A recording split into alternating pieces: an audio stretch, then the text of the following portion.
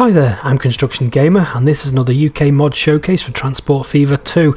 Back after a little bit of a break with some mods that have been released this week or over the past couple of weeks. We're starting with the reskins of the Alexander ALX 400, and just pulling in behind is the Leyland Olympian, which we'll take a closer look at in a minute. But the original model of both of these done by CW315, and both of the reskin packs have been done by DV64 MLO, who is becoming quite prolific on Transport Fever 2 now with loads of bus reskins. And this is this is one of the Stagecoach reskins done. This is the brand new livery that's been applied to the Stagecoach buses. I don't know if I'm a fan of this livery, if I'm honest, but it is. DV6 has done a good job of it, but I just don't think I'm a fan of the actual livery itself. But it's even got the Stagecoach colouring inside with the seats, the handrails and everything. I'm not sure if that's part of the original model bus pack, of the original model pack, but yeah, it all matches anyway. So we've got that one. We do have a whole host of other Stagecoach liveries as well, so it's good to see. We've got a nice big variety of ALX 400s now, and we do have a huge variety, or we will have soon a huge variety of Olympians as well. I think there are even more reskins in the works. So this is one of the this is like the first, before the first Barbie, so this is the first when they went to the pink and purpley blue colour, which was applied to these ones again with the matching seats and handrails and everything's kind of accurate. It's just a good reskin of a already very good model. So I'll just take a little minute to appreciate that. Yeah, it's pretty good looking thing there. So we'll go into the depot because there are a few available for this. So let's go into the buy vehicles. So then we've got the Alexander ALX 400. The Stagecoach group pack is in its own pack, basically its own section. So you've got all the varieties. You know, the Stagecoach Unibus, Stagecoach Stripes, so that's a classic one, isn't it? Orange, 2020 orange, not sure what that one is. Brooks Bus and the Stagecoach Group Pack, I think that's the stripe, isn't it? Might be slightly different, don't know, but yeah, they're there. And then if we go down to the Olympian again, it's got its own ECW DV64 pack, which just has tons and tons of different ones. So it's got the first original livery, and then you got the first Barbie. I'm not sure if the first Barbie was applied to the Leyland Olympian. It probably might have been at some stage in its career. I've got Midland Red, loads of Midlands, NBC.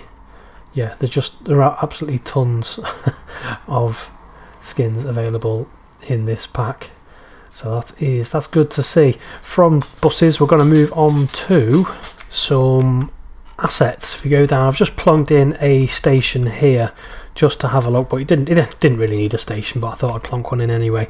So we have, these are the UK Modern Assets by James T85 Gaming, and this provides you with a whole host of assets. It's even got its own James T85 Gaming tab if you go into the landscaping and then assets, and then it's just there.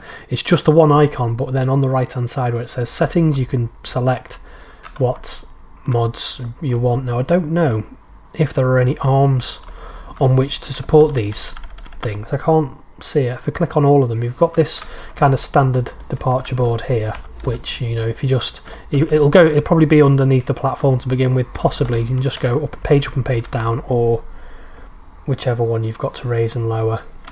I've always got mine to page up and page down because that's what I've always been used to, basically. So, and then you can just plonk that there, and it looks like we've got ourselves a display board, which is pretty cool. And then you've got this modern looking departure board. This will need something. Obviously you can't hang it off catenary, but it does need something to hang off, like a roof structure or something. I just can't see it within that. And then you've got ticket machine as well. Plonk that again. Just if you zoom in as close as you can, and then if you page up and page up, raise and lower it basically until it starts to sink into the ground, then place it, and then you can have it on the platform. We've got a station sign. These might look a little bit too big to begin with, but you can actually scale them. So if you scale it down, first the width, and then if we scale the height to exactly the same, it will make it look a little bit better. So you can actually scale these. I guess it helps to have them big to begin with, just because otherwise you might get a little bit lost when you're actually placing them. So place those down. Then we've got a vending machine, which we've got here. Again, I've just done this with the width and height, making that look a little bit smaller. Just, I think it would probably help if you had passengers, just to try and scale it visually, because I think the standard one, it does come quite big like that. I think even 100%.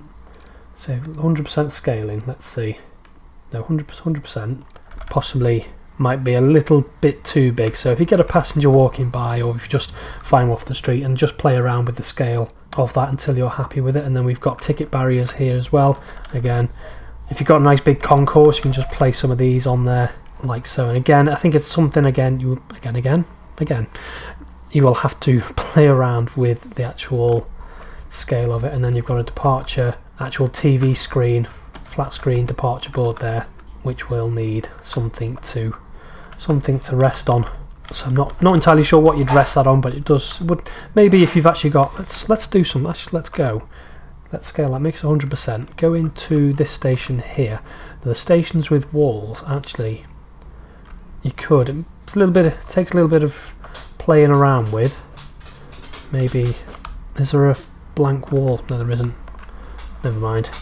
Take a little bit of playing around with, but what I normally find with these sorts of things, if you merge them in to whatever you're about to place it on a little bit, and then spin it round until you're happy with where it sits, and then just kind of push it in. I suppose we can get it. That probably would be a bit too high to read, but you get the idea anyway. Yeah, that probably would be a little, and that's probably too low. But if you do have a station, or you have something on which you can put this, then yeah, you've at least, we've got access to those. So that's pretty cool. If you're into your detailing, then these are probably a must for any modern UK stations. Next, we're going to move on to a steam train, which is, this is in the Steam Workshop. It's just described as, well, it's not just it's got a whole description, but this is the Bulleid Pacifics, described as, that's the name of them anyway, by Steve M4, available from I think 1941, if I read the description right. So these are some trains which have had some sort of streamlining applied, or an attempt at streamlining applied to them, to make them into high speed 100 miles per hour express trains basically. It's just another good example by Steve M4 of a steam locomotive all working correctly. Love them or hate them. I'm not sure. I think they may be a bit divisive with the actual look of them, but they existed, so they are now represented in the game for you to use if you so wish. So there we are. Let him steam past. There are different colours and variants available of this, but we'll take a look in the depot in a minute once we've had a look at these, which are the Intercity 250. I'm not sure what's it called. I think they're just Intercity 250 reskins, although in the mod loader it might come up as TP reskin or TPE reskin, because there is a Trans-Pennine Express, but there are others. So we've got this one, which is a cross-country train here. I don't think cross-country would ever be lucky enough to have a train as fancy as this. I think they'd be lucky if they get Class 800s or something way into the future. But yeah, we've got it there, and then we've got another one here, where did I put it? Let's use this to find it. It's that one. So basically we've got a Trans-Pennine Express reskin, and you can build your own sets as with the standard model. So you've got fixed formations, but you can also build your own, and I think that is very similar to the Class 397, is it? Yeah, so it's the Class 397s built by CAF. It is uncannily similar, especially I think the black. If the black was just brought down a little bit more to the nose, it probably would look almost close to. So if you're stuck for a Class 397, then we do have these which can kind of stand in. This, I've made my own set, so this is in the correct kind of 5 car, although it does, obviously the power car on the back is more of a DVT than it is a passenger vehicle, but it's close enough, and it's got a decent capacity of 84 as well, so that's not too bad. If you go into the depot, go by vehicle, first of all we'll look at the steam locomotives. We've got the Bulleid here, so we've got the SR West Country Light Pacific, which is just a different variant, and you've got the different colours, and then you've got the Navy Pacific, so we've got Navy rebuilt that's when I think BR took over and they just decided to remove the streamlining because the streamlining was just basically nonsense, I think, is the gist of what I was reading. So we've got the rebuilt there, 100 miles per hour, 2,231 horsepower, 167 kilonewtons of tractive effort. Like I said, these are for express passenger services more than anything. And then we've got a slightly lighter one, which was based off, it's just these were a bit too heavy to work across the whole network other than on the main lines, and these were kind of the lighter versions for other rail routes. 200 mile per hour top speed, just a little bit less horsepower, 2,028 horsepower on that.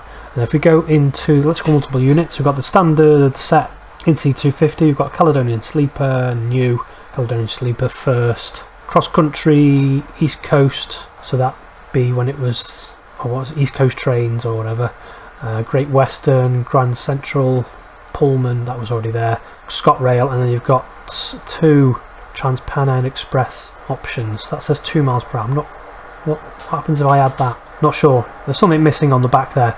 But if you go into electric vehicles, then we do have the Intercity 2000. You've got all of them here in separates.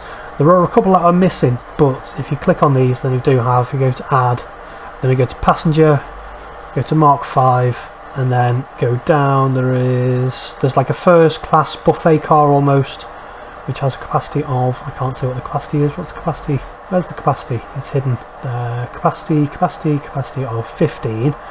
And then further down there is a standard with 23 capacity. So if you want to, add. So you add 3 of them, and then there is a DVT, not a DVT, just a driving trailer like that. So you can get a 5-car set, which looks uncannily like the 397. On the diagram here, it does have a yellow front end, but once you've bought it, it doesn't. So that's just, not sure what's going on there. But there's a couple of these which are missing, but they don't, if you put them on, they don't seem to load, or they don't load with the textures. So I'm not entirely sure what's going on there. But yeah, if you select that one with the yellow front end, and once you put it onto something, the actual vehicle itself doesn't have the yellow front end, it just has a black. I think we need to unpause the game, don't we? There we are. So yeah, it's more of a black front end. That's the power car, and then the driving trailer. You see there, it is black. But yeah, I think it's just a handy train to have, especially if you are stuck for a 397. It will stand in. Looks similar enough, and it looks pretty good in that livery as well. So there we are. Gonna leave it there for today and say until next time, bye bye.